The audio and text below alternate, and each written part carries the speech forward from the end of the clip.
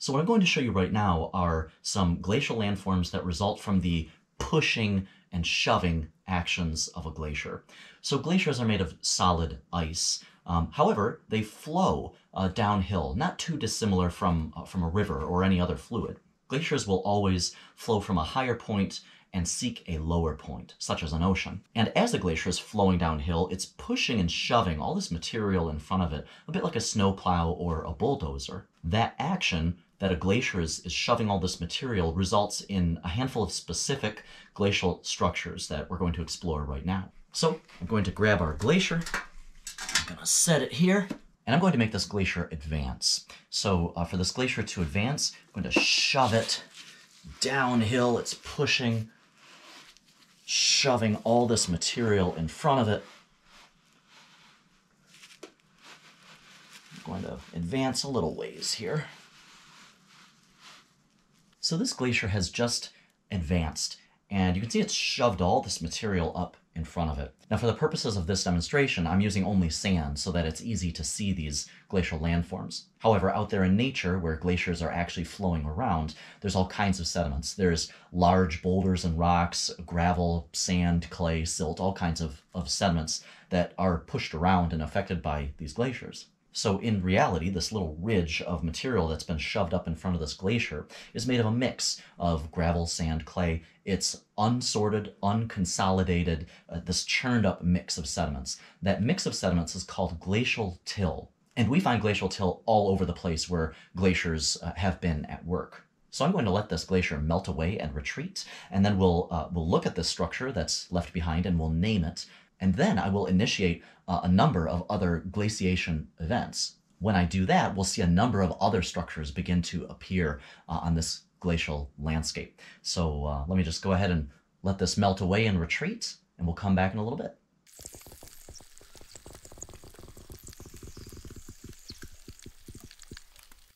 Okay, so our glacier has receded, it has melted away. And remember that glaciers flow a little bit like a river. They're like a river of snow or ice. They flow downhill only. So just because a glacier has retreated, it doesn't mean that it has somehow reversed direction and is flowing uphill. That's impossible. Instead, what a retreating or receding glacier means is that the terminus of the glacier, the front part of the glacier that acts a bit like a plow or a bulldozer, the terminus has melted away faster than it's being replaced by ice and snow. Earth has natural cooling and warming climate cycles that are always going on.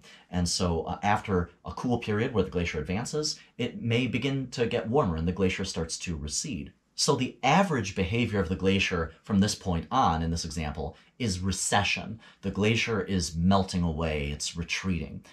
However, there are little pulses of advances where the glacier will advance a little bit before it begins to recede again. And so what I'm going to do here is take, this is really the same glacier. This is just the glacier which, after retreating, we're going to see a little bit of an advance now. So I'm going to set my glacier here. I'm going to simulate some advancing here. So our glacier is now shoving forward. That terminus, that new terminus is pushing forward, shoving all that glacial till and all that material in front of it. It's going to stop about there. And now once again, I'm going to let the glacier recede. I'm going to let it melt away. I'm actually going to do this a few times uninterrupted. I'm going to initiate some cycles of advance followed by retreat. And so we'll look at what these new structures are called after I do a few cycles of advance followed by retreat.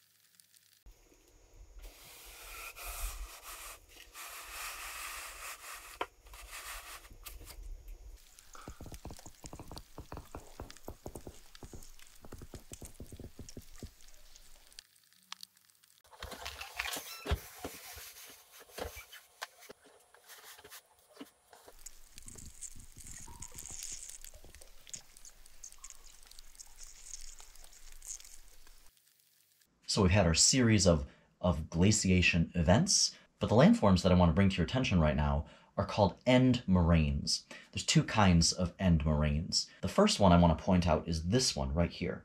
So this ridge of material that was pushed forward by our first glaciation event is called a terminal moraine. The terminal moraine is made of glacial till that was pushed and shoved right here by the terminus of the glacier. Terminus just means the end of the glacier. And this moraine, this ridge of material, marks the maximum advance of our glacier. It's the very farthest that any of these glaciations went. And so we call that the terminal moraine, the end, the very farthest that that glacier ever advanced. But there's another kind of end moraine on this landscape, and these are recessional moraines. So after that first initial advance, which created our terminal moraine, the average trend of the glacier was to recede or retreat. It was melting away faster than it was being replaced with ice and snow. So even though the average trend of the glacier is recession, it will have these little spurts, these little growth spurts. And it's in those little growth spurts that it pushes forward and it creates another moraine right here. And then it will retreat a little bit and advance a little and create another moraine right there. Retreat a little, advance a little bit, create one more moraine, go back, advance a little bit, and then create another moraine here. These moraines were created while the glacier's average behavior was recession. As such, these are called recessional moraines.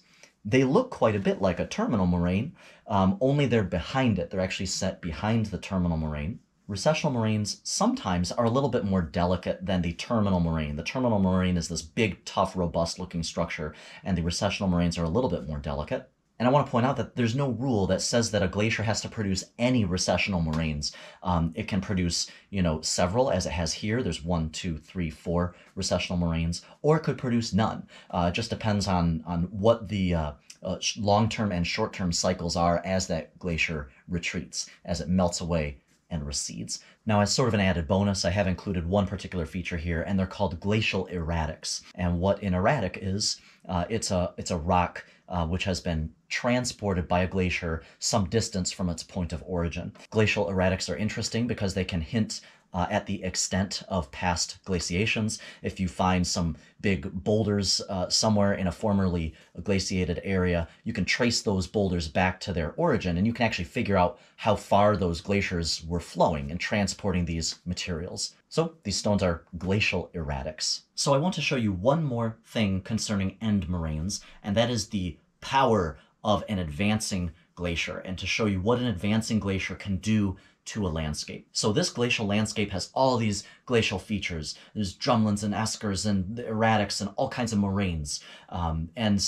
Suppose now that we have a global cooling event, everything cools off, and so glaciers are now all advancing. So I have a big slab of ice here that I'm going to advance through the landscape and show you what that does to these features.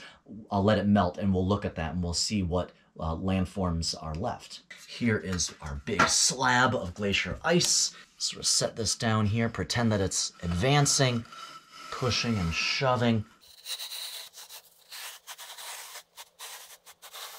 Okay, so we'll stop it there. We're going to go ahead and let this guy melt, and then we'll talk about what this advance means for this landscape and in the context of glacial landforms.